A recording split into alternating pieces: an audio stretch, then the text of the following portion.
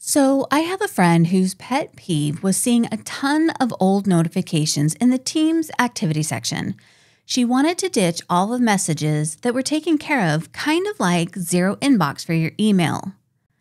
To do this, I opened Teams and selected Activity at the top of the left-hand navigation menu. When you have unread items, they will be bolded. You can also use the unread filter to narrow down the list. After you read the message, it won't appear in the unread filter, but it will still show when viewing all notifications. Notice on my screen, I have a couple that were automatically sent when a meeting was started, and one saying that Nestor added me to a team. I really don't need to see those anymore. They're just visual clutter.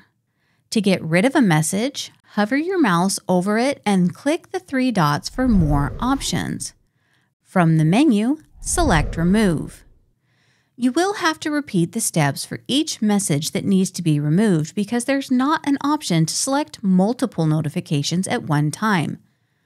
Therefore, your first cleanup is going to take a bit of effort.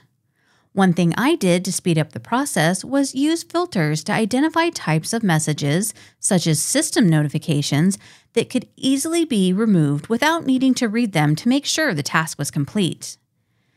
The benefit of managing notifications is it makes it easier to see what is new that might require your attention. If you found this quick tip useful, check out some of the other tip videos on the channel, and I'll see you in the next video.